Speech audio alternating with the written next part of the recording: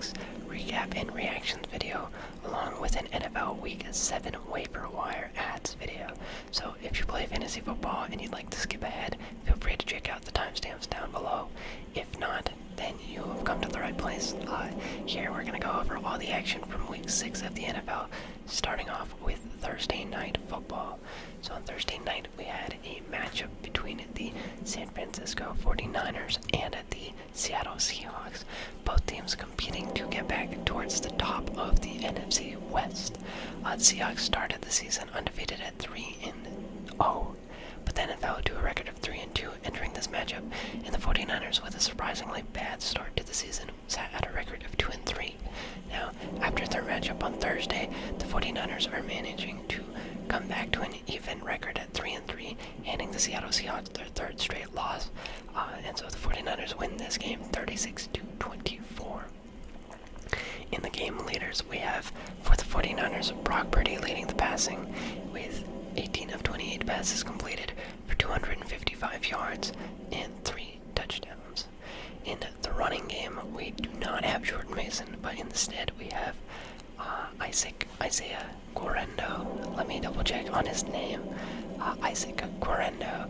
Jordan Mason exits this game for just a couple plays before coming back and then leaving for the rest of the game once again with an injury. So I believe it was a shoulder injury. We'll have to keep track of that. And then finally in the receiving game, we have Deebo Samuel with an incredibly efficient day. 3 catches for 102 yards and a touchdown. Now for the Seahawks, in the passing game, we had Geno Smith leading the way with 30 of 52 passes completed for 312 yards, 1 touchdown, and 2 interceptions. Then in the running game, we had Kenneth Walker, relatively bottled up in this one, with 14 carries for only 32 yards, but a touchdown to go along with it. And then finally, in the receiving game, we've got Tyler Lockett with 4 catches for 65 yards and a touchdown. Now, after watching this game on Thursday night, got our 2 major takeaways that I think are worth mentioning. So on the 49ers side of things, as I talked about how they got it done without Jordan Mason in the ground game. The 49ers in this one were able to rack up 228 rushing yards. Quite significant, if you ask me. But Jordan Mason, as I mentioned, was out for a lot of this game. So even with him being out, through the help of Deebo Samuel, Brock Purdy, and Isaac Guerendo, they're able to get it done. Well, that'll be pretty big for the 49ers going forward. They're already down Christian McCaffrey. If they lose Jordan Mason as well, you're getting quite thin at that running back position. But 228 yards rushing is definitely going to help you win a lot of games. We'll see how effective they can be going forward. And then as for the Seahawks, it comes down to Geno Smith. Geno Smith, he's had a pretty solid season, I would say. Seahawks started off 3-0, now losing 3 games. And it's just a matter of being more secure with the ball. Geno does lead the league in passing yards thus far, which is good. But he's also 6-6. He has 6 touchdowns and 6 interceptions. And 6 interceptions 6 weeks in is not really going to cut it. He's tied for 2nd place with a lot of other big names. You've got like a Dak Prescott, Patrick Mahomes, Jordan Love. A lot of these guys do have 6 interceptions, but for the Seahawks in this game, it really came down to his 4th quarter pick. They were leading a comeback attempt, and if he didn't throw that pick early in the 4th quarter to set up another San Francisco touchdown drive, then the Seahawks probably could have actually come back in this game. So, yeah, just got to be more careful with the football for Geno. You're throwing it a lot, but need more touchdowns. The TD to interception ratio has to be better going forward.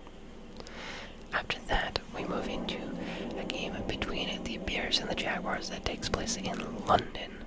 The Jaguars do have somewhat of a home field advantage in London, considering they play a game there every year, but this could not help them in their matchup. The Chicago Bears end up walking away victorious in this game with a final score of 35-16 over the Jaguars, putting the Bears at a 4-2 record on the year and the Jaguars at a record of 1-5.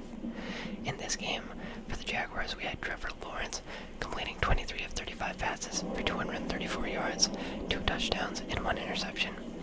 In the rushing game, we have Dearness Johnson with the most rushing yards, 6 carries for 28 yards.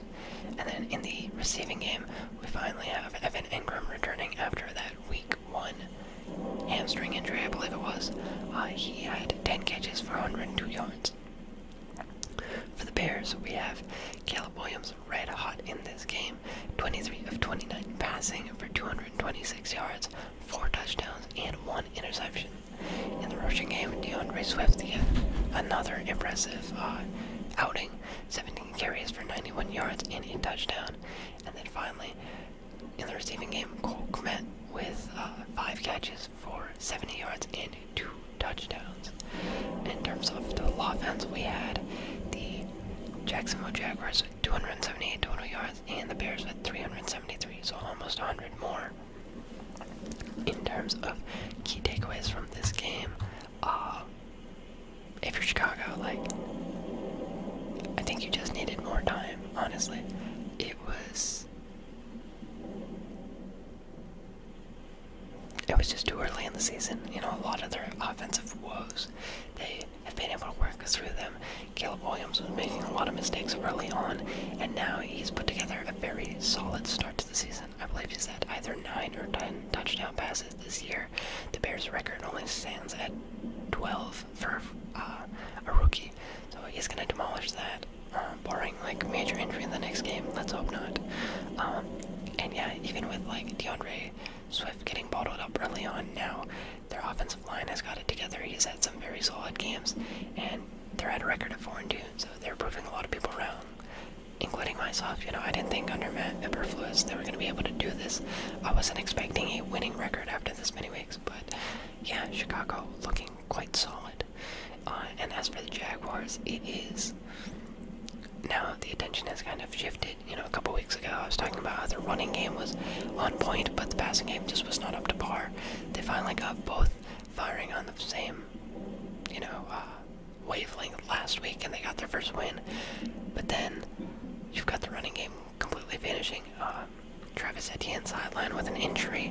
He was already dealing with a little bit of a lingering shoulder injury. Now he's got a hamstring injury. Tank Bixby and Dearness Johnson trying their best to fill in, but also a decently stout Chicago Bears defense. They couldn't take him down. So yeah, Trevor Lawrence was a solid day. You know, 234 yards passing. That's enough. That's honestly enough. But you do need a rushing game to complement it, and they just didn't have that. So focus turns to the running game now. After that, we've got a matchup between the Cardinals and the Packers. This game, we've got the Packers taking it home with a final score of 34-13, moving the Packers to a 4-2 record on the year, and the Cardinals to a 2-4 record. In this game, Kyler Murray led the Cardinals with 22 of 32 passing for 214 yards and a touchdown. Then in the rushing game, we had Trey Benson leading the team with 5 carries for 26 yards. And in the receiving game, Trey McBride with 8 catches for 96 yards. As for the Packers, Jordan Love with yet another impressive day, 22 of 32 passing for 258 yards, 4 touchdowns, and only 1 interception. In the rushing game, you have Josh Jacobs with 18 carries for 62 yards. And in the receiving game, Christian Watson with 3 catches for 68 yards and a score. Sorry, this is the first time seeing that Trey Benson led this team, so caught me off guard a little bit. Yeah. Anywho, in terms of total offense, Arizona limited to 303 total yards of offense, and Green Bay limited to 437. Not limited, they got 437 yards of offense.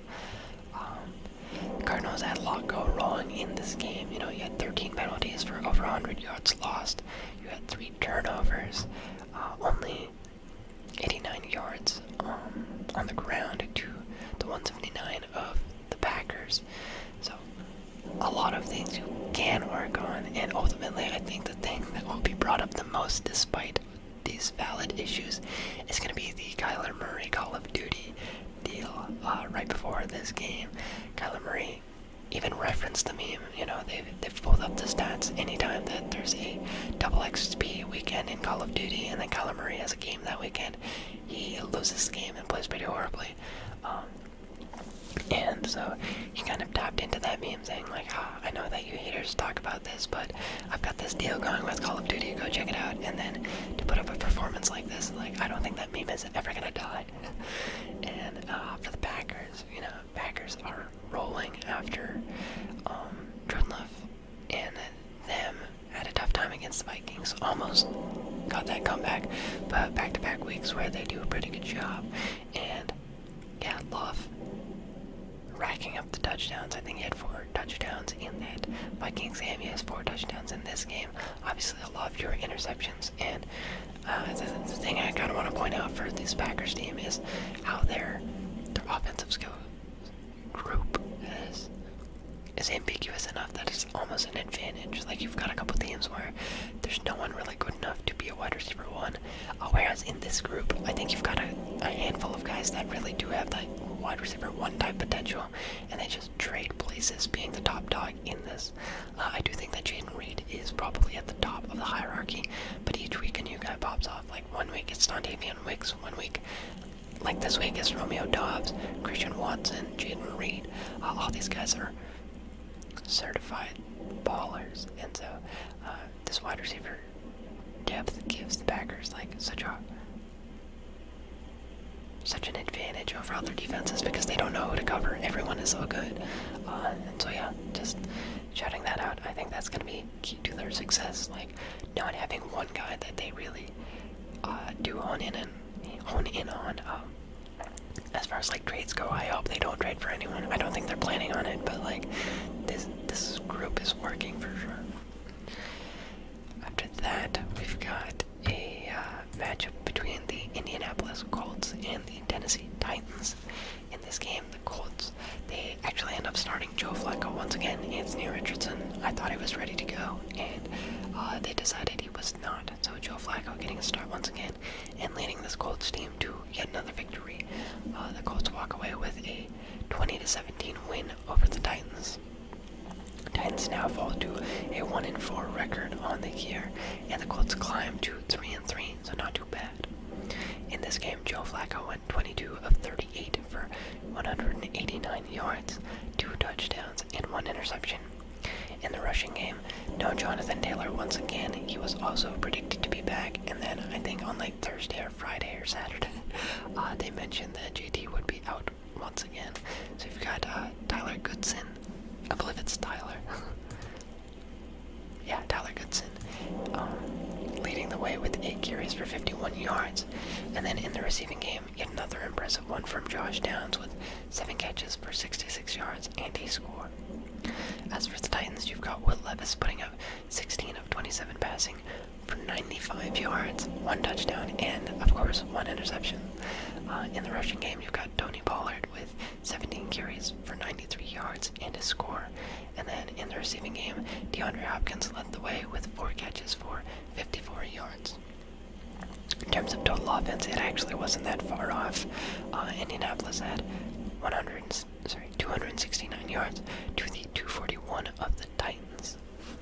Now, in terms of takeaways in this game, if you're the Colts, I hate to say it, but I think it's time to get Anthony Richardson out there. It's starting to become a trend. I'm worried about where this team is going if you keep sitting Anthony Richardson. I don't want you to rush him out of injury or anything like that, but it's like back-to-back weeks where they kind of laid it up to make it seem like he's going to be back, and then he just doesn't play. And obviously you've strung together a couple of victories with Joe Flacco in, but look at how your season went last year. Anthony Richardson, promising first 2 games, goes down, and then Gardner Minshew does a solid job of keeping you in that playoff picture, and you like that. Obviously, your players like that, your coaches like that, you want to be a winning team. Now this year, Anthony Richardson, great first game, but then getting his rookie struggles out of there, he's not doing the best. And then he goes down with another injury, and now your team wins once again with a backup, a more seasoned veteran backup type of guy. But it's like, what do you really want this team to be? Are you building for the future? Or are you trying to win now? Like, I don't think you really have the means to win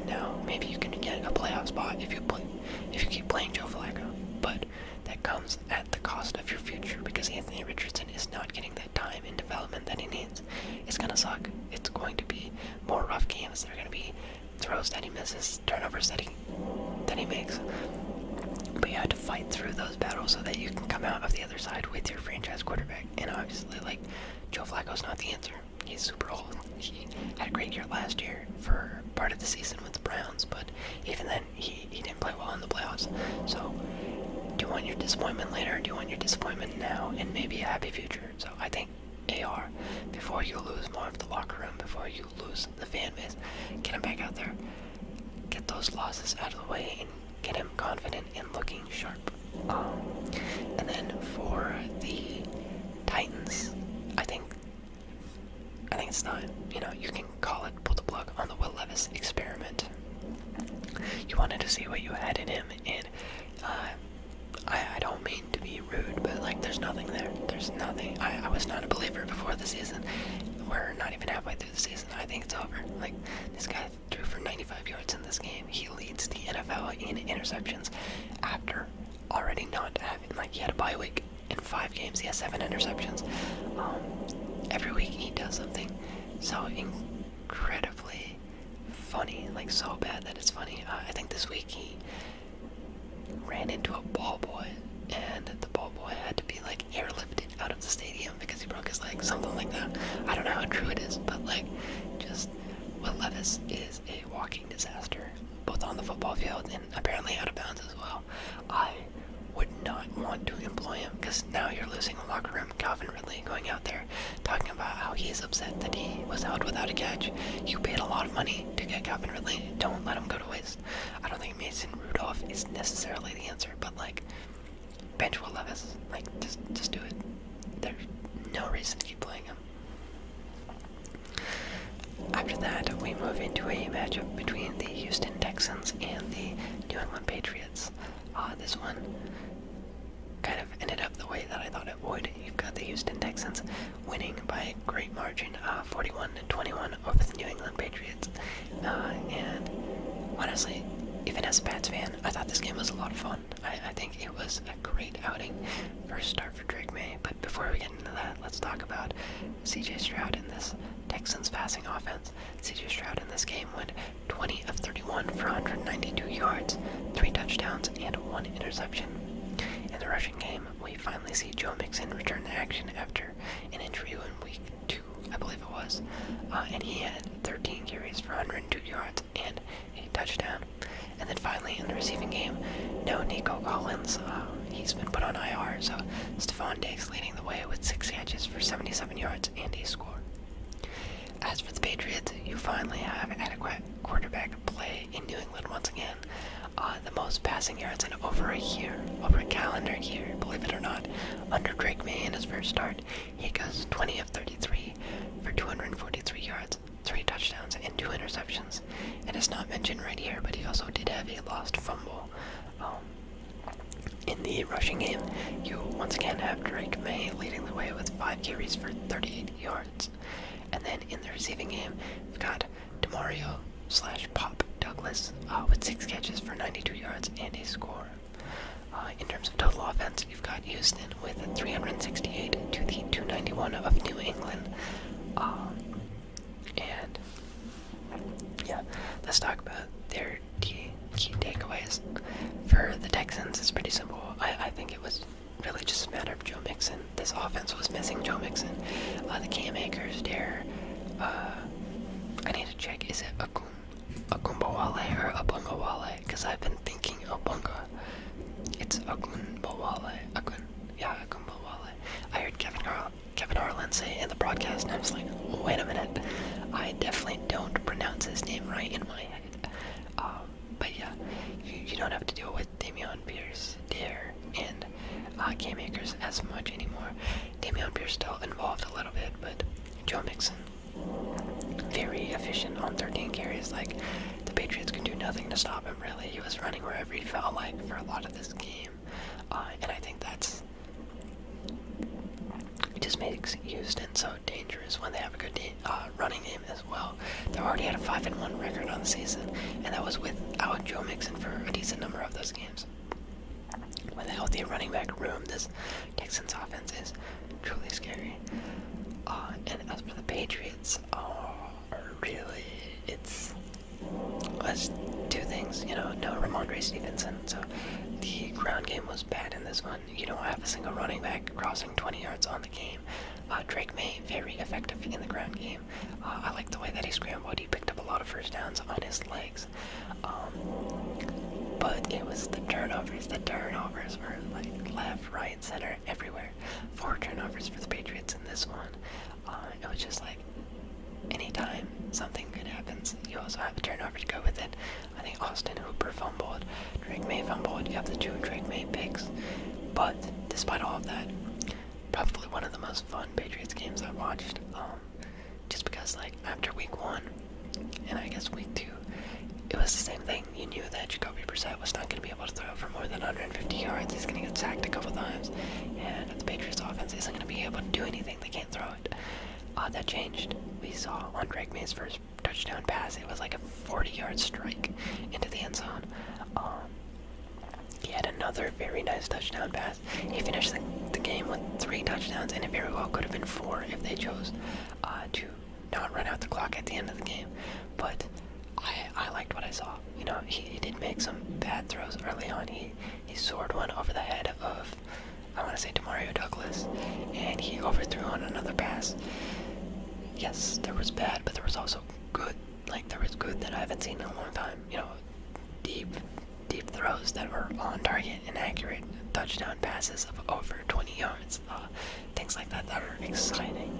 And yeah, he's an athletic dude, so gonna have to work on his accuracy in some ways, but I liked it. I was having a great time watching him, and I think that the future, obviously it's a 1-game sample size, but I'm more excited for the rest of the year. I didn't know if he should really be starting this early, but in terms of like quarterback play, it is a huge step up over Jacoby Brissett. So ultimately, I liked that they made this decision.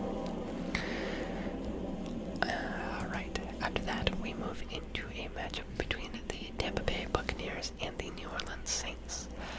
This game, we saw a shootout. It was wildly entertaining in the first half.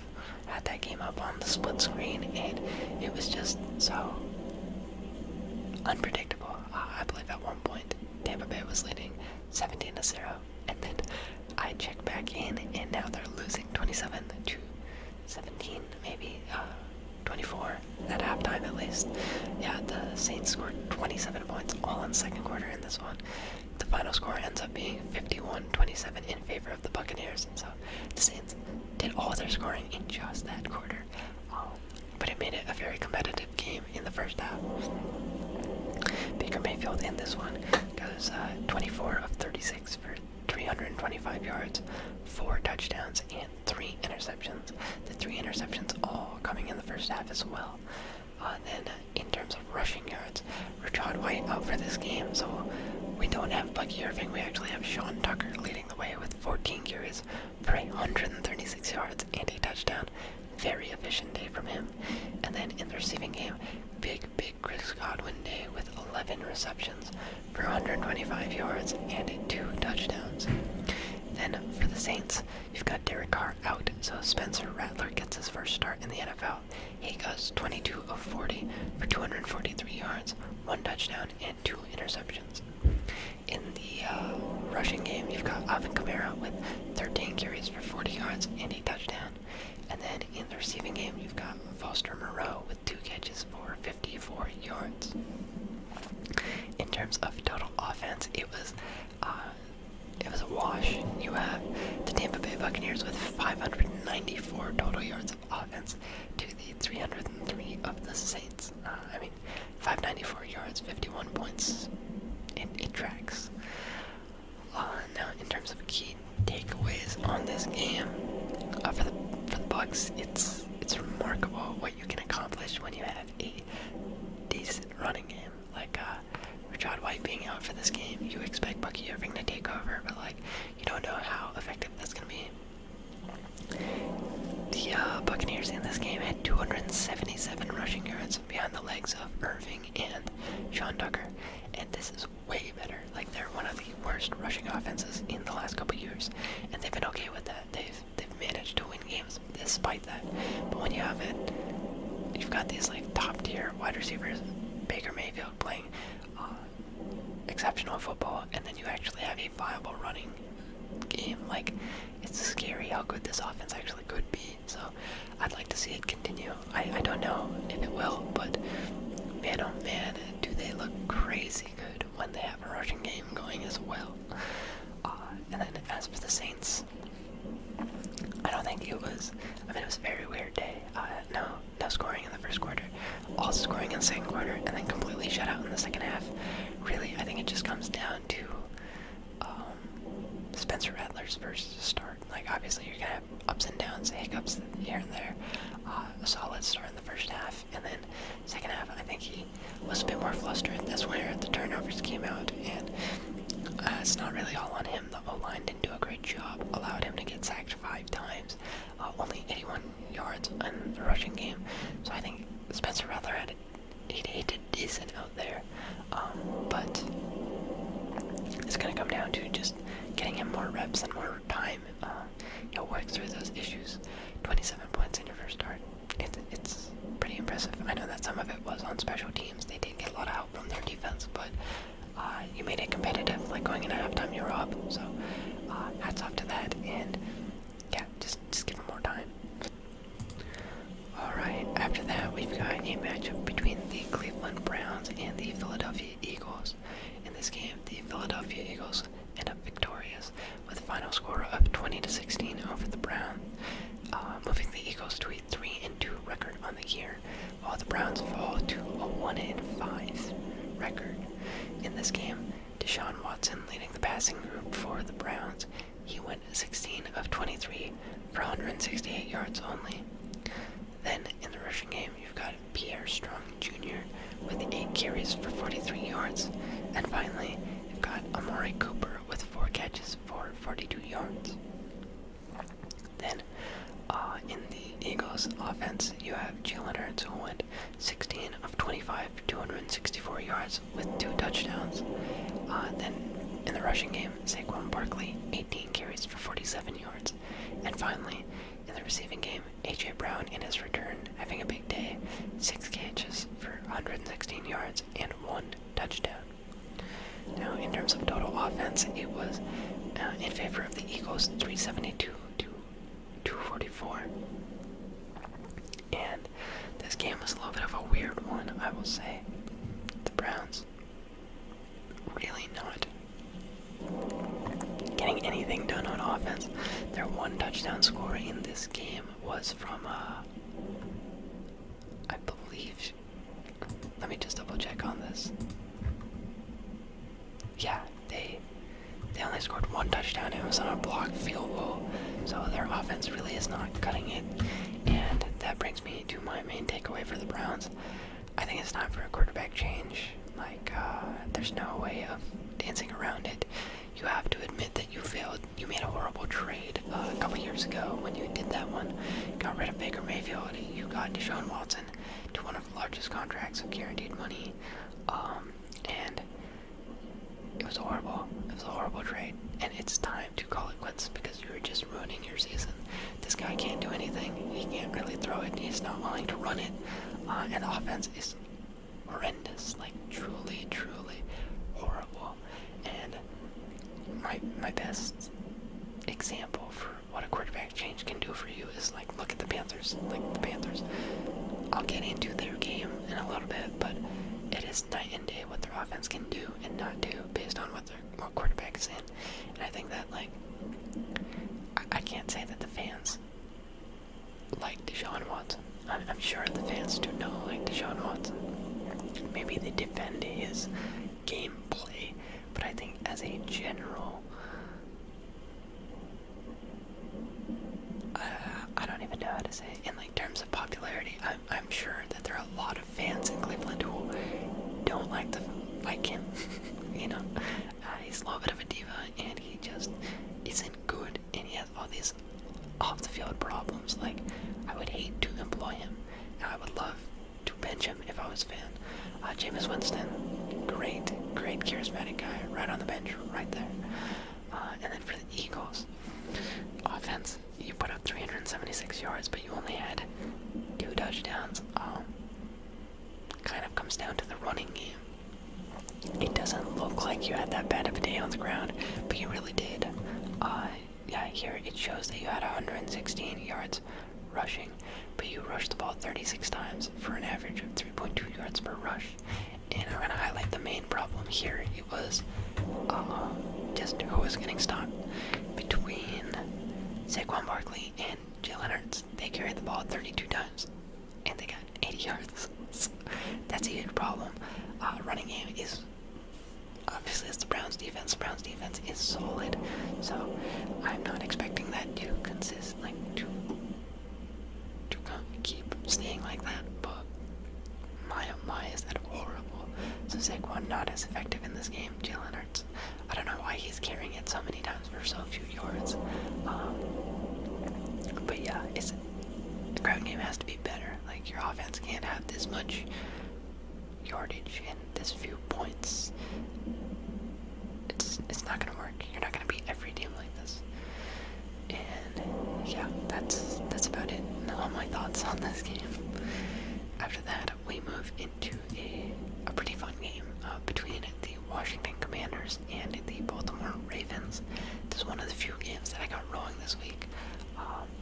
Yeah, last week I had a pretty rough time in my predictions.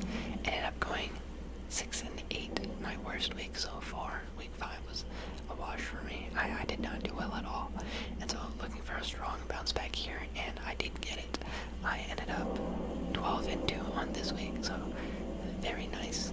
But this was unfortunately one of the games that I got wrong. I was trusting the Commanders after doubting them so many times in a row. I thought maybe this is the week that they pulled through, and no, they did not. Baltimore Ravens take the victory in here with a final score of 30-23. It was pretty close.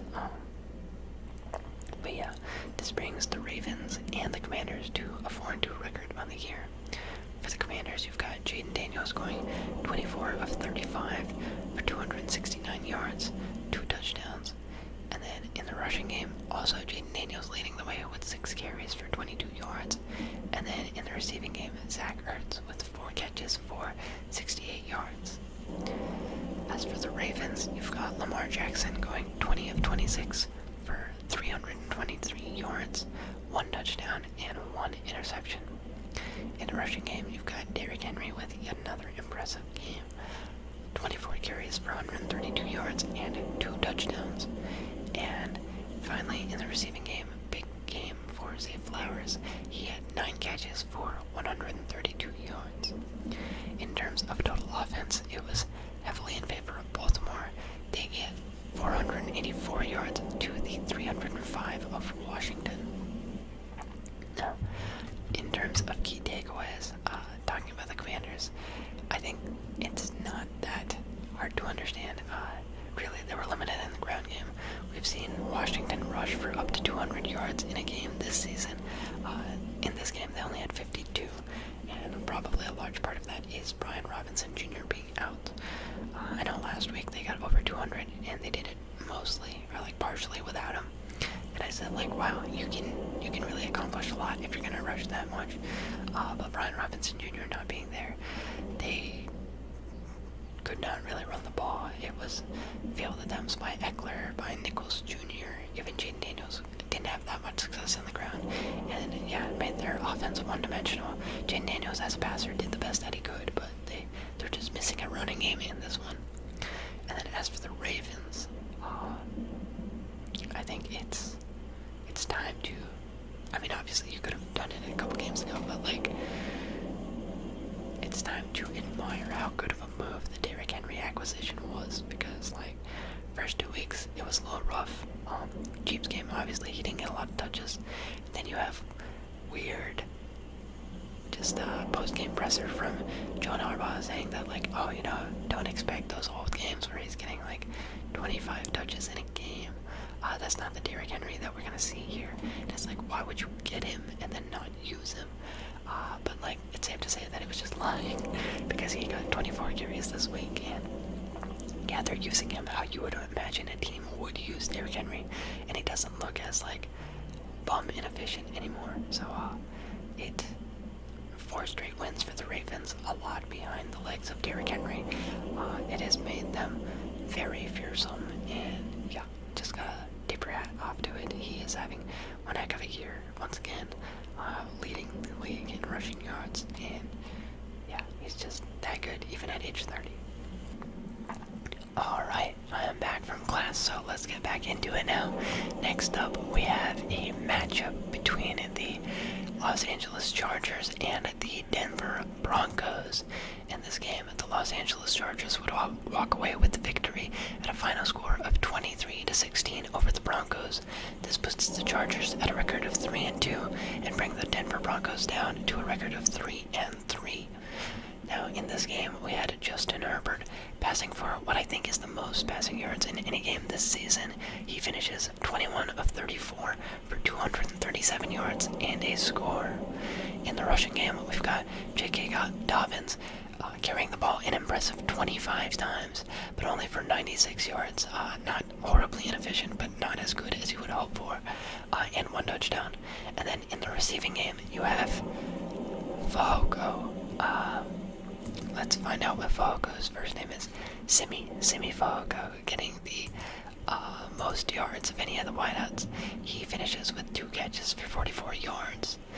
Now on the Denver Broncos side of things, we have Bo Nix going 19 of 33 for 216 yards, 2 touchdowns, and 1 interception. In the rushing game, we also have Bo Nix leading the way with 6 carries for 61 yards. And then finally in the receiving game, we've got Don Vele, I believe it is.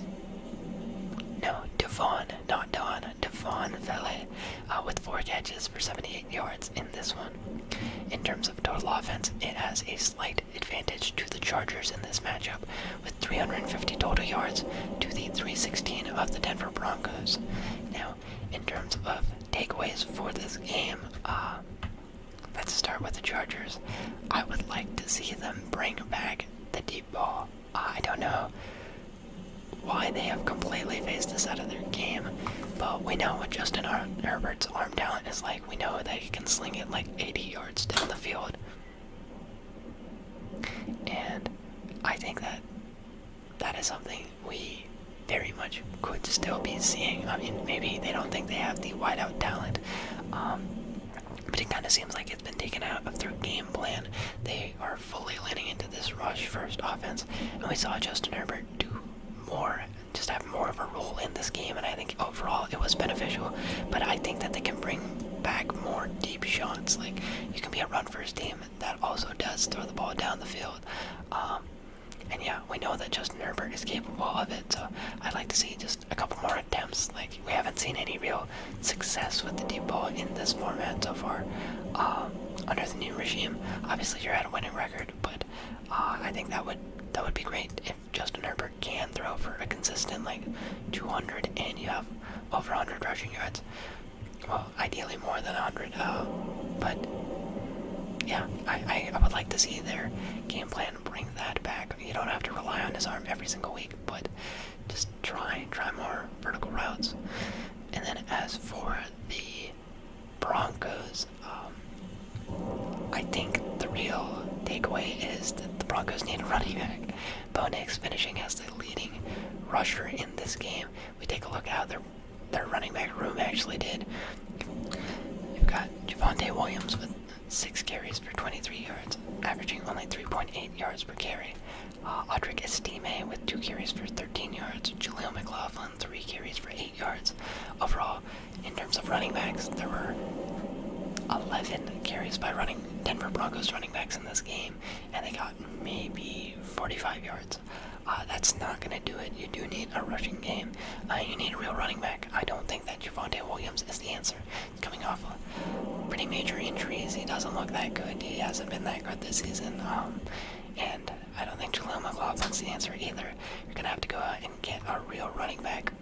And that is the next step for this team, because Bo Nix is developing. Like, he has thrown some of those touchdowns. He's pretty adequate as a rusher as well, but his wideouts are getting it done for the time being, and his running backs aren't. So that's the next way to help him in this offensive scheme. After that, that, we move into our next matchup, which was between the Pittsburgh Steelers and the Las Vegas Raiders. In this game, the Steelers would dominate the Raiders with a final score of 32-13. This pushes the Steelers to a 4-2 record on the year, while the Raiders fall to a record of 2-4. In this game, we saw Justin Fields throw 14 of 24 passes and only get 145 passing yards. And then in the rushing game, Najee Harris carried the ball 14 times for 106 yards and 1 touchdown. And then finally, in the receiving game, we got George Pickens with 3 catches for 53 yards. And finally, on the Raiders side of things, we had Aiden O'Connell making the start, gaining 27 of 40 passes completed for 227 yards, 1 touchdown, and 1 interception. In the rushing game, we've got Alexander Madison with 14 carries for only 33 yards and a touchdown, still filling in for the injured Zamir White. And then finally, Brock Bowers, he had 9 catches for 71 yards. A very productive year for the rookie tight end. In terms of total offense, we have slight advantage to the Steelers in this one, 293 total yards to the 275 of the Raiders. And as far as takeaways go, I'd say for the Steelers, your defense is back. You had 2 games slip. You lost to the Colts, you lost to the Cowboys, and both those games you were giving up 27 points at least. And in this game, you get it back. You limit the Raiders to only 13. You force a lot of turnovers. One of them was a DJ Watt goal line fumble, forced fumble. And so that's really your key to winning games. It's going to have to rely on your defense. Your offense is not moving that many people. It's okay. It's very middle of the pack. Rushing game is solid, but yeah, through the air, it's like here and there. And it does have to rely on the defense, so your defense returns to form, and that is great news for the Steelers. As for the Raiders, I think that they really do need Zamir White back. Zamir White, maybe not the most efficient of backs, but you do need a more bruising, powerful running back that can take over for this team.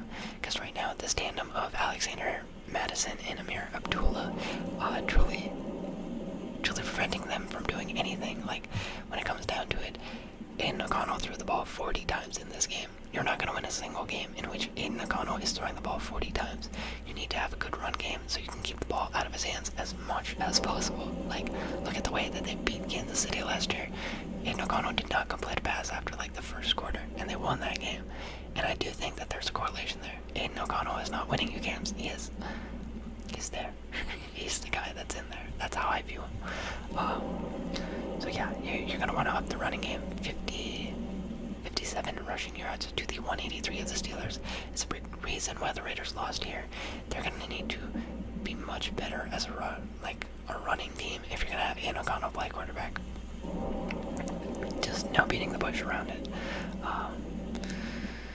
Yeah, and then after that, we move into the matchup between the Detroit Lions and the Dallas Cowboys. This was brutal. If you're a Cowboys fan, the Lions would absolutely tear down the Cowboys at home. The Lions win this game 47-9, moving to a record of 4-1 on the year, while Dallas falls back down to 3-3, right at 500. In this game, we had Jared Goff going 18 of 25 for 315 yards and 3 touchdowns. In the rushing game, David Montgomery leading the running back duo that the Lions have with 12 carries for 80 yards and 2 scores. And then finally in the receiving game, we've got Jameson Williams with 3 catches for 76 yards and a score. As for the Cowboys, it was not a day to remember. You have 17 of 33 for 178 and 2 interceptions from Mr. $60 million contract, Dak Prescott himself.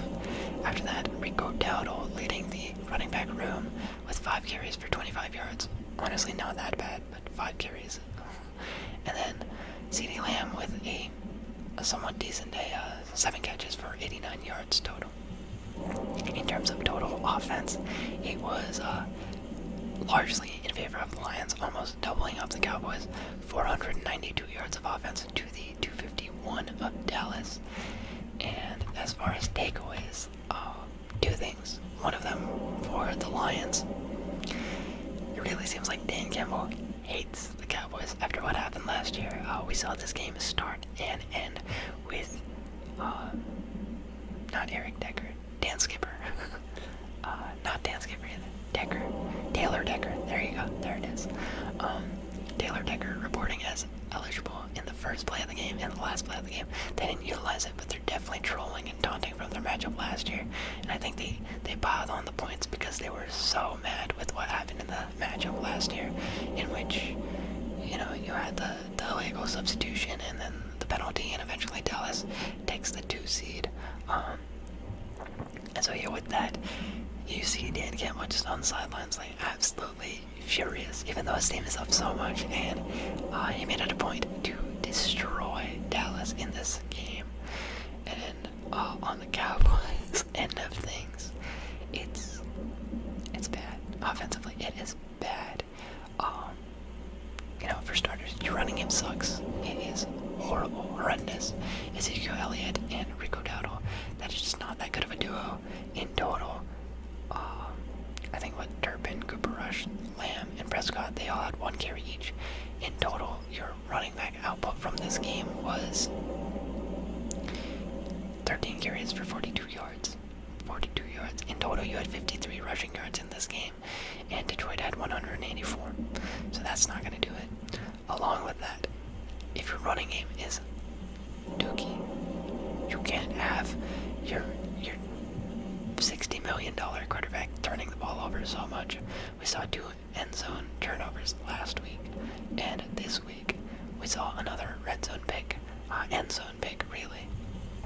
And yeah, it's just like you can't afford to have a turnover-prone offensive passing game and a horrible running game. It's just not gonna work. Like, this is what happens when Dallas stacks against a good team. Last week, you could make the argument that the Steelers were good and they made it out, but they did make a lot of mistakes 2 weeks ago against the Giants. A lot of penalties. This week, we saw them play like an actual top dog team in the South that performed. So it's not looking good. They also crumbled in some of their other performances, like week 2 and week against the Ravens. Just not good. And yeah, the other thing for the Lions, Aiden Hutchinson, just want to bring that up. Very unfortunate what happened to him. If you haven't seen it, I would proceed with caution. He left the field, I believe, in the 3rd quarter with a leg injury, and he is done for the year. Broken tibia. It's like limp in the video. You can tell it's clearly broken, and just truly a tragedy because this guy was dominating defensively. Early lead for Defensive Player of the Year. Just an absolute force. And yeah, led the lead in sacks. Truly like a young emerging star, and he's going to be done for the year. And I hope that the Lions can rally around this injury and play for him, because obviously a big loss to their defense and just terrible for the guy, because he was having such a good season. And yeah, you just gotta feel for him. Anyway, after that, we move into a matchup between the Atlanta Falcons and the Carolina Panthers. In this game, the Falcons ultimately end up winning with a final score of 38-20 over the Panthers, bringing the Falcons to a 4-2 record and the Panthers down to a 1-5 record on the season. In this one, we had Kirk Cousins going 19 of 30 for 225 yards and a score. Tyler Algier once again leading this Falcons backfield with 18 carries for 105 yards and a touchdown.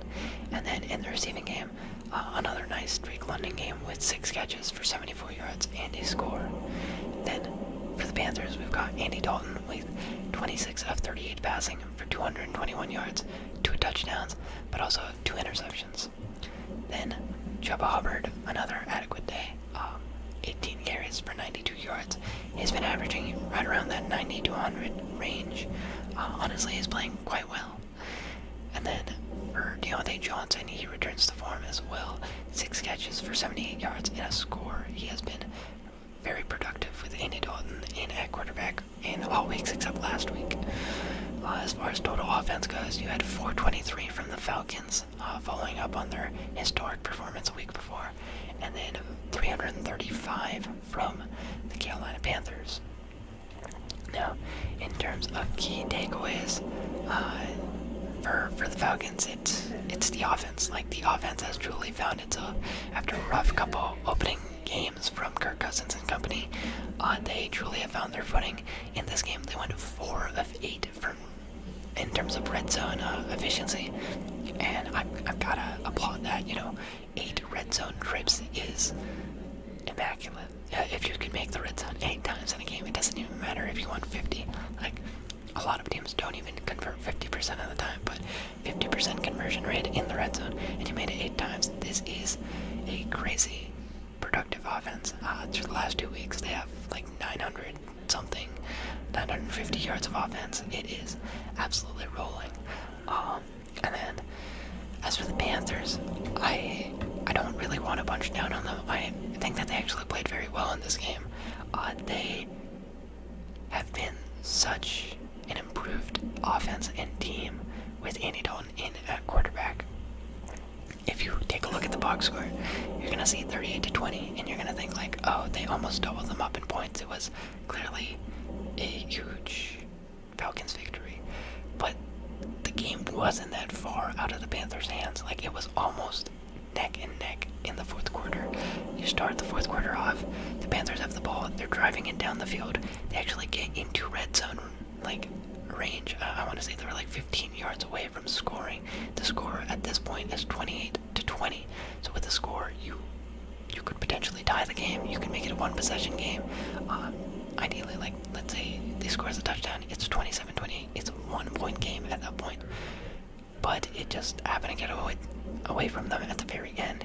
You have Andy Dalton throwing a pick, and then Panthers are more in desperation mode because the Falcons score, so they go for it on 4th down, they don't convert, and then they throw another pick. But ultimately, through 3 quarters of football, you were playing great. Like, you were right there. You were almost going to make this a very competitive game against the Falcons, and the Falcons are, they're at a 4-2 record, so don't hang your heads too low. I do think that the Panthers team, they made the right decision. Like, after analyzing for a couple weeks, Bryce Young was definitely holding this team back, and Andy Dalton is a much improved option. With last week, we thought, like, you saw Andy Dalton how he did against that Bears team, but really I think that's more of a testament to the Bears defense. After these 4 performances from him, it truly is like, the Panthers aren't that bad. Yeah, they might be at a 1-5 record, but they are way better than they were when they had Bryce Young in. So, just want to acknowledge that and see where this team goes. Like, yeah. Anywho, after that, we finally move into our Sunday night game. This is a matchup between the Cincinnati Bengals and the New York Giants. This game had me pretty frustrated for fantasy reasons, and ultimately the Bengals would end up winning this game with a final score of 17-7 over the Giants. Not an ideal game to watch, I would say, on primetime TV. Lots of punting and turnovers and things like that. In this game, we had Joe Burrow going 19 of 28 for 208 yards, no passing touchdowns. In the rushing game, we also had Joe Burrow leading the way with 4 carries for 55 yards and 1 touchdown, including his career long in terms of a rushing touchdown. He broke away for a 47-yarder. And then in the receiving game, we've got T. Higgins with 7 catches for 77 yards. As for the Giants, we've got Daniel Jones going 22 of 41 for 205 yards and an interception. In the rushing game, we've also got Daniel Jones with 11 carries for 56 yards. And in the passing game, Malik Neighbors still out with that concussion, so you've got Darius Slayton with 6 catches for 57 yards. In terms of total offense, it was almost dead even, with Cincinnati getting 304 and New York getting 309. And yeah, this is actually a very weird one, because they were both even in turnovers. New York actually had way more first downs than Cincinnati. 24-13 was their favor, and New York had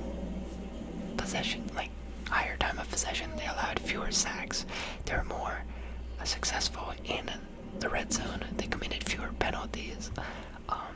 So in almost every way, New York was the better team. And it really just came down to,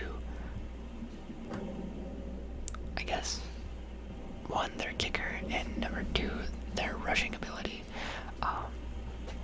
New York averaging 3.8 yards per rush to the 6.1 of the Bengals, but that number is inflated, and I'll tell you why in just a minute. And yeah, it was an interesting game for the Giants. Anywho, as far as like takeaways go, yeah, let's talk about the Bengals rushing abilities. They don't have a good run game. That is probably their biggest flaw in this matchup. They had 13 first downs, only 3 of them rushing, and you see the score, 121 rushing yards. That's what they were given, or that's what they earned in this game. But majority of that came off of 2 runs very late in the game. You've got Chase Brown breaking away for a 30-yard game-winning touchdown, basically. Well, not game-winning, they were already ahead, but game-sealing touchdown. And you have Joe Burrow on that 47-yarder. So if you take 77 of those yards, the rest of the game, there was 18 carries for, what would it even be?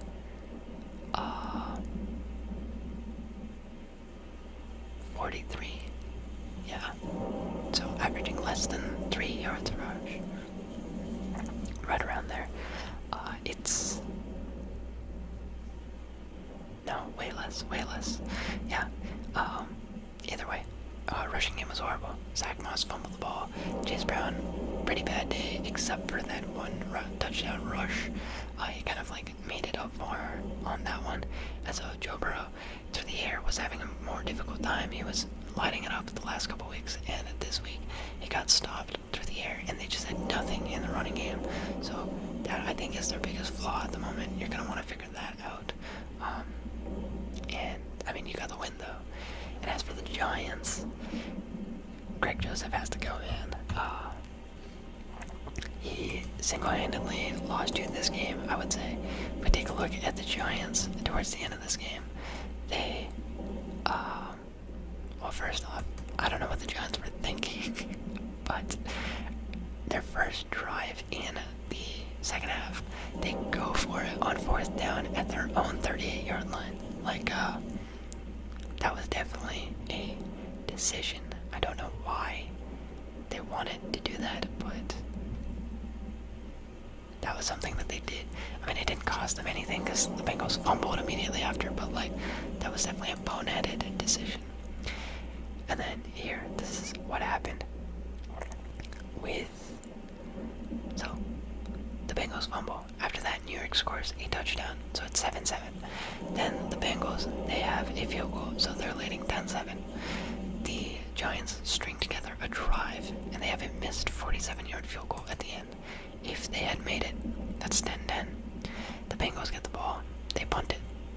Then the Giants, they get the ball, drive it down the field, and instead of going for a field goal, it would have been like a 52-yarder.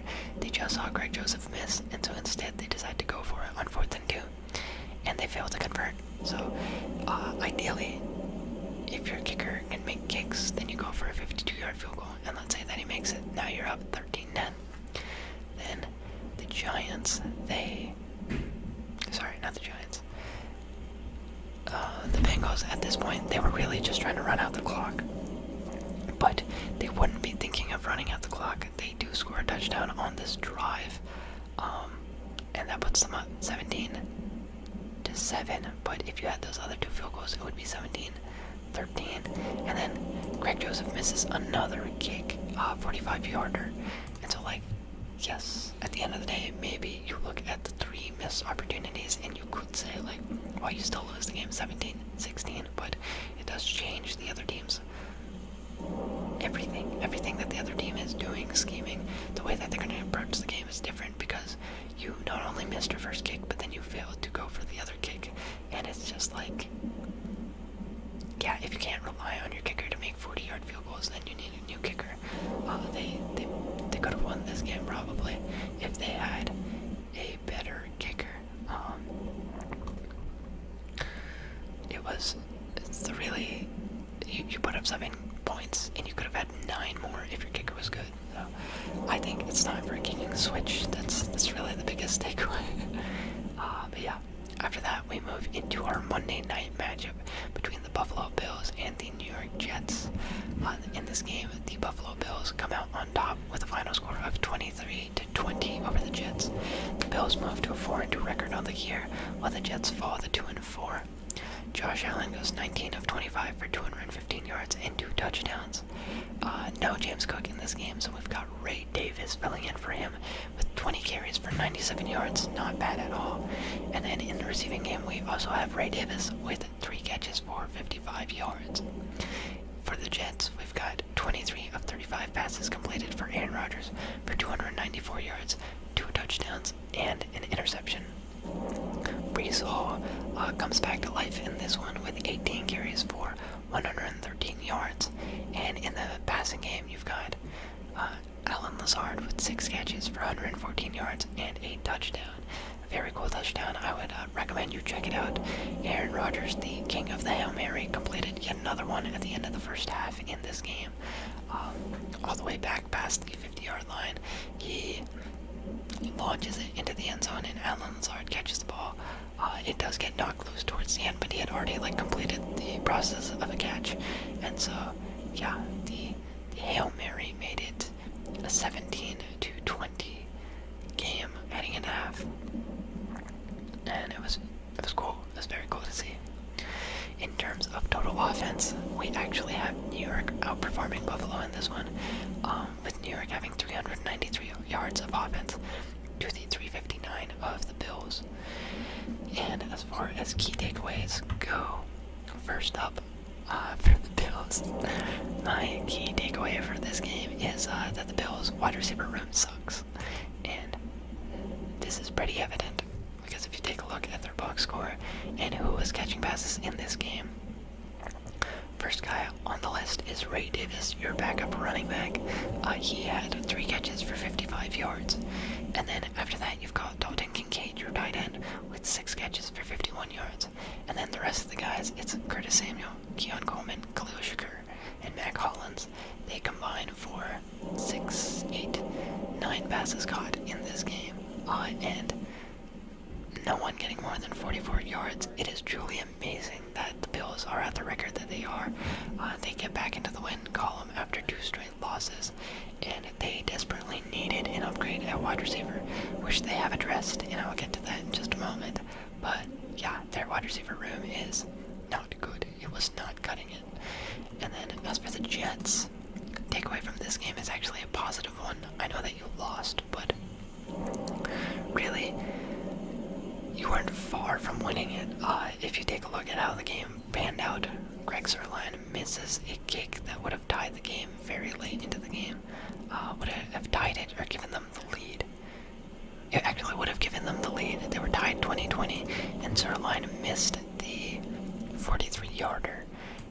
He also missed another 32-yarder. Oh my goodness, I did not see that one. That is horrible. You really could have won this game. I mean, the Bills also missed a kick, so let's say it evens out and you're even, but my goodness, 2 missed kicks. And then final drive of the game, they throw an interception.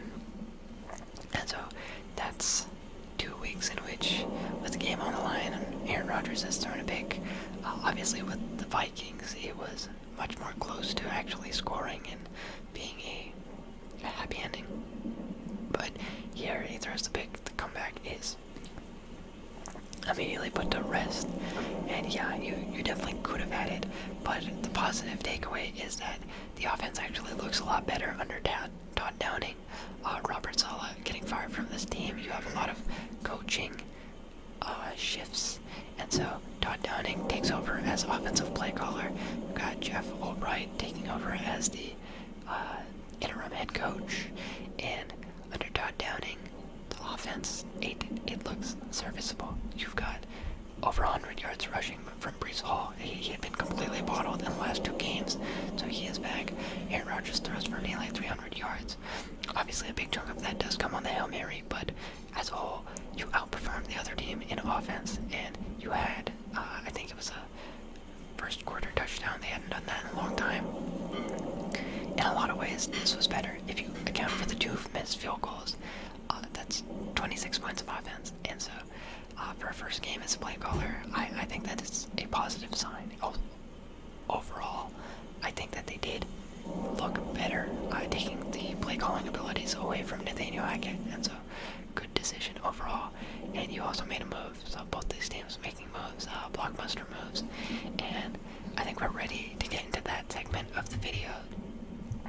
Alright, so now that we've covered all of the recap elements, all the matchups from this last week, let's talk about some of the biggest news headlines that have appeared.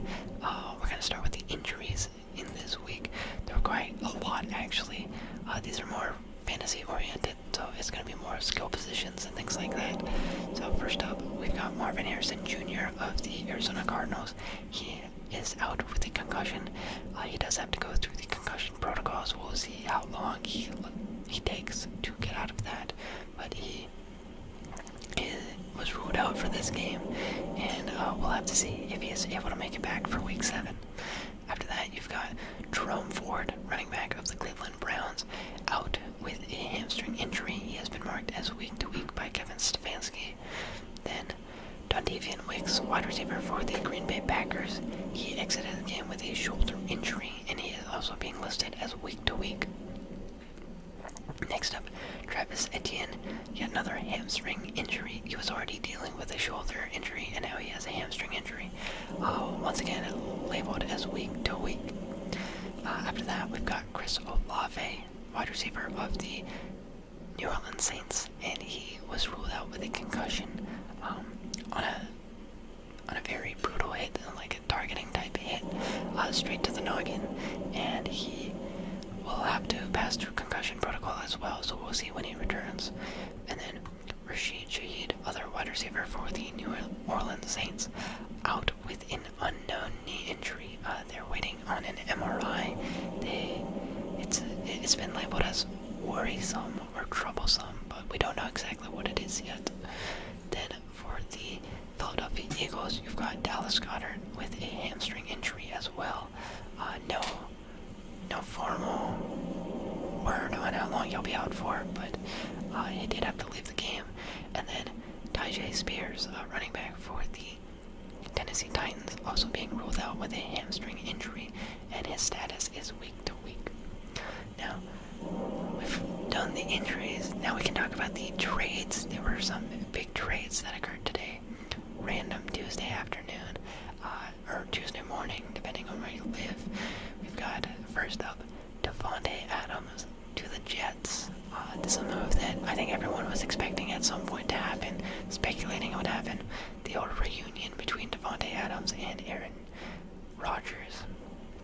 Just because we know that Davante Adams is somewhat disgruntled in Las Vegas.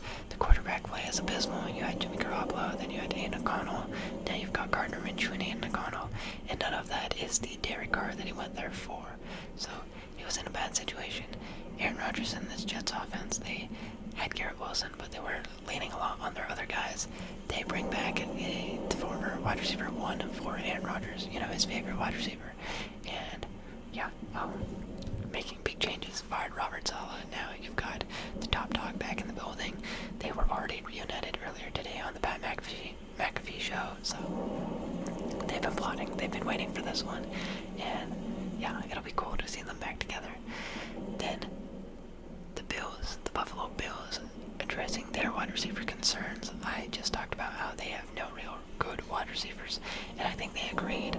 They trade for Amari Cooper from the Browns in a huge move. Getting Amari Cooper, you have your sure shot wide receiver 1 on this offense now. He comes at a very, very low cost to the team because of how much the Browns guaranteed his contract. They're only going to have to pay him like $900-something thousand. Huge move for the Bills here.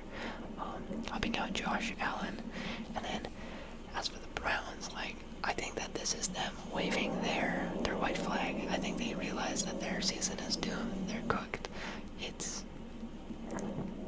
like your offense was so bad, and you just got rid of your best offensive piece. Like, obviously, Nick Chubb has been out, and so with him gone, Amari Cooper was your best offensive weapon, and he is gone. So this team is, I think, giving up, and kind of sad to see. But at the same time, like, what else can you really do? And yeah, after that, we also had Cam Akers getting traded to the Vikings from the Texans. In a move that, like, I don't really know what to make of it. You had Ty Chandler. You still have Ty Chandler. Aaron Jones is out. So that one's not nearly as significant, but it is something that happened. And yeah, with all of that, let us talk about the Week 7 waiver wire. We finally made it to the waiver wire segment of this video.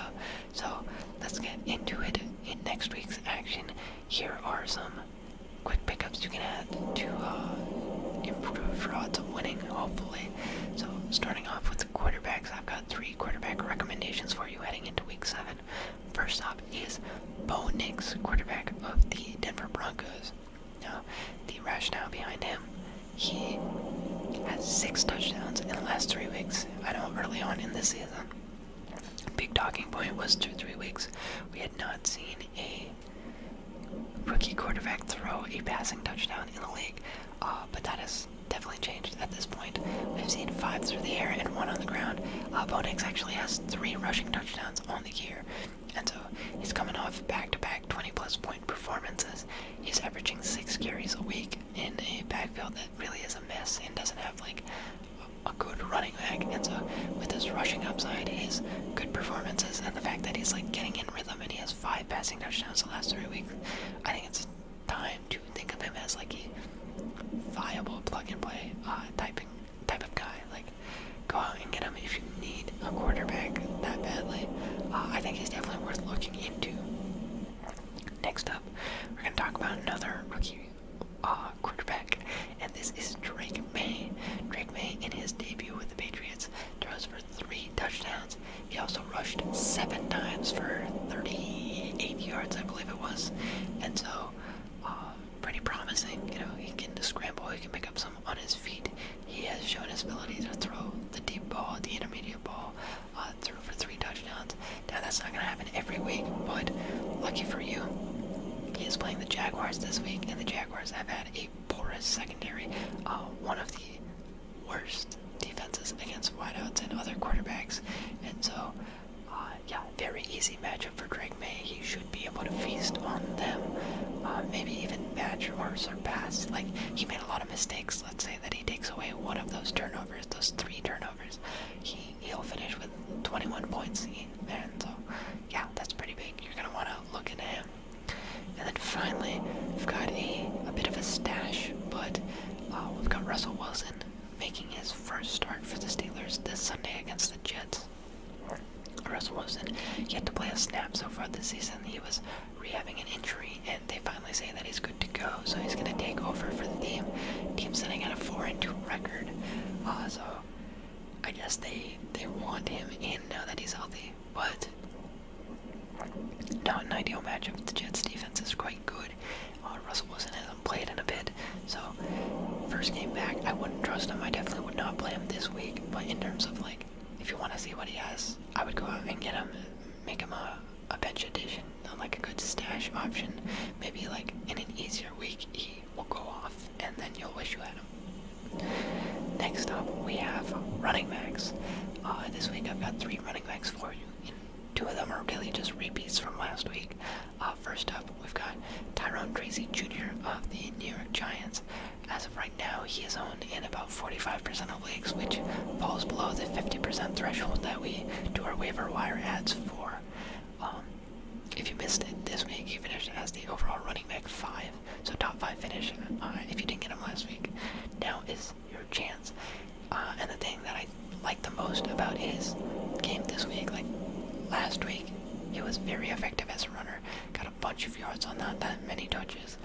Devin Singletary out again, and he wasn't nearly as productive in the ground game, but he was super involved in the passing game, like so many catches, so many targets, and that's something you can't overlook. So even with Devin Singletary coming back, I think that Tyrone Tracy Jr. is a good addition, and he's definitely earned himself more reps for this New York Giants backfield.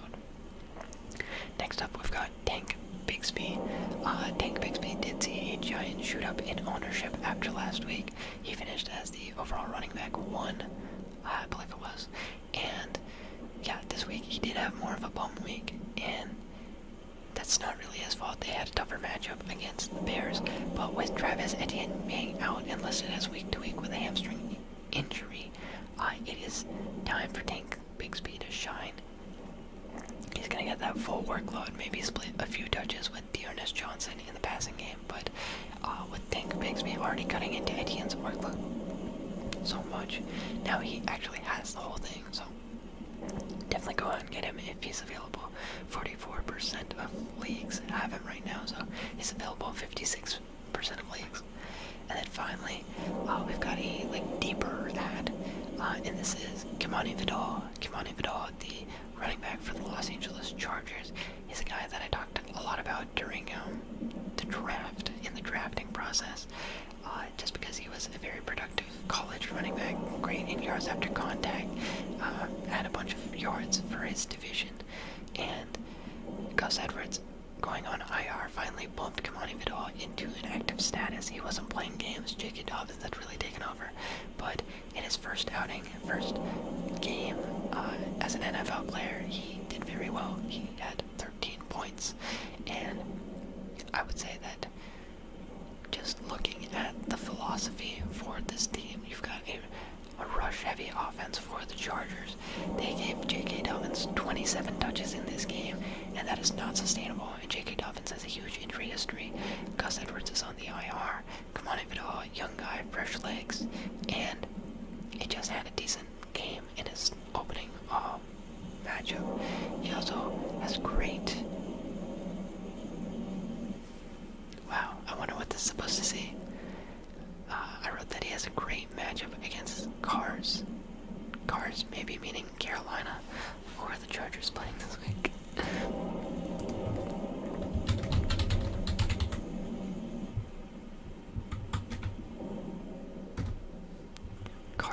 Cardinals. Yeah, the Cardinals have not been good against running backs. And so, yeah, Kimani Vidal, he's only on in 2.3% of leagues. It was like a deep ad, figuring that he would win out this running back room. Obviously, as of right now, his ceiling is like 1B, but if J.K. Dobbins were to go down, he is that guy. So I would go out and get him. And then after that, we move into wide receiver additions. So first up, I'm going with Demario Douglas of the New England Patriots, wide receiver. He, over the last 2 weeks, has 18 targets, which is huge. I think top 10 overall in terms of targets amongst wide receivers. And he had a great first game with Drake May in at quarterback. The entire offense gets elevated with Drake May in because he is an adequate passer. Jacoby Brissett, as nice as he was trying, he couldn't throw for more than like 145 yards. So Drake May, they have the most yards that they've had in the calendar year, and he should be still getting better. So now that the air game is somewhat respectable in New England, it's time to consider these wide receivers a little more seriously. So Demario Douglas, very productive first game. He saw 9 targets, 6 catches, 90-something yards, and a touchdown. He's also got a very, very easy matchup against the Jaguars, so I would definitely go out and get him, and even start him. And then next up, we've got Trey Tucker of the Las Vegas Raiders. As we mentioned, Davante Adams got traded to the Jets. That means he is no longer the wide receiver 1 in the Vegas offense. And that would bring Jacoby Myers up to 1 and Trey Tucker up to 2. But with Myers still potentially being out, you have a number 1 option sitting there with Trey Tucker for this upcoming week. Granted, he did have a horrible week this week. The Steelers completely shut him out, and so it was more of a tight end oriented game. But he's a wide receiver 1 potentially heading into this week. Wide receiver 2 once Myers is back. And the Rams, They are number 32 in yards per reception allowed. So he doesn't even need any yards after the catch. If Aiden O'Connell can just get the ball to him, he can produce. I think it is ideal to try and see what he's got. And yeah, finally, our last wide receiver addition is Juju Smith-Schuster. If you recall from 2 weeks ago, he had a pretty monster game with like 7 catches for 130 yards, I believe it was. And yeah, he is slated to take over a lot of the wide receiver duties on this Kansas City offense. Defenses are going to focus in more on Travis Kelce, and I think more on Xavier Worthy because of his game-changing speed. So the lid of the defense is going to be taken off by Xavier Worthy. They're going to be pretty deep trying to cover him. And then Travis Kelce also is a huge threat, so they might try and double him, and that leaves Juju Smith-Schuster to play cleanup. He is going to get a lot of the other targets, and yeah, I think that the game 2 weeks ago shows what his value is with Rashee Rice out for the rest of the year. And yeah, I would go and pick him up now that he's off his bye week. After that, we can move into our tight ends. In the tight end category, I only have 2 additions because tight ends are so atrociously bad. First up, we've got Cade Otton. This is the 3rd week in a row that I'm recommending him. He is owned in 24% of leagues only. Once again, the 3rd option on this Tampa Bay Buccaneers offense. He saw 6 targets this week, caught a touchdown, and next week he has an easy matchup against the Baltimore Ravens pass funnel defense. I have offense written, but it's defense. Pass funnel, meaning that Baltimore's #1 priority is to eliminate the running game and then have you beat them through the air. And so we've seen that week in and week out. That's what they try and do. And so if they are going to limit the Tampa Bay Buccaneers in the ground game, that means through the air, they should be throwing the ball a lot, and Cade Otton will definitely benefit from that. And then the second tight end addition is going to be Hunter Henry. 18% of leagues he has owned. Once again, Drake May taking over. This is an elevated offense. This week he saw 5 targets and he got a touchdown, and they're going to be playing the Jaguars. The Jaguars are one of the weaker defenses. A winnable game out in London. Hunter Henry, he is decent. Like, yeah, you're really just trusting the quarterback and that he can do better, but 5 targets is it's a fair amount for tight ends this year. Like, only Brock Bowers is seeing like a consistent high number, really. Even Travis Kelce isn't seeing all that many. So with 5 targets, that's enough to be fantasy relevant and just catching a touchdown. Maybe we see more of that from Drake May. And then finally we can move into the defenses. We've got 2 defense and special teams plugs for this week. If you're a defensive streamer like I am, you've got first up the Buffalo Bills defense, and this is based on one thing and one thing only: the fact that they're playing the Tennessee Titans in pretty much every week except for the week against Miami. This strategy has worked. Your defense puts up a decent number of points. I guess last week it wasn't amazing. The Colts only put up like 5 points, but yeah, in general, Tennessee is very turnover prone, and the Bills, we've seen them dominate some of the worst teams like the Dolphins and the Jags. Their defense put up well over 10 points in those matchups. So playing against a turnover heavy game like Tennessee, where Will Levis is throwing for 95 yards and an interception, I think that you can take advantage, grab the Bills defense. And then the other favorable defense is going to be the Bengals, the Cincinnati Bengals. They have a very easy matchup against the Cleveland Browns. Cleveland Browns offense has sucked all year long. They have been one of the worst. They can't score more than 18 points. Even last week they still could not do it. They actually didn't score a touchdown at all. It was just the fact that they scored on special teams, and so they also lose their 2 of their biggest playmakers in Jerome Ford and Amari Cooper. So we're going to see like a very, very disheveled Cleveland Browns offense, and the Bengals can take over on defense. And so, yeah, with that, we are done with our Week 7 waiver wire, and that concludes this video as a whole. As always, thank you for watching. If you enjoy content like this, feel free to like, comment, and subscribe. Let me know what you think of the new mic setting. I turned down down the gain a little bit. I turned down the background noise. I did hear a bit more of my roommates like clatter, chatter, and like talking. I don't know if you could hear the microwave when it went off or not, but that is something I am concerned about. So, just overall, how does the sound come off? Do you enjoy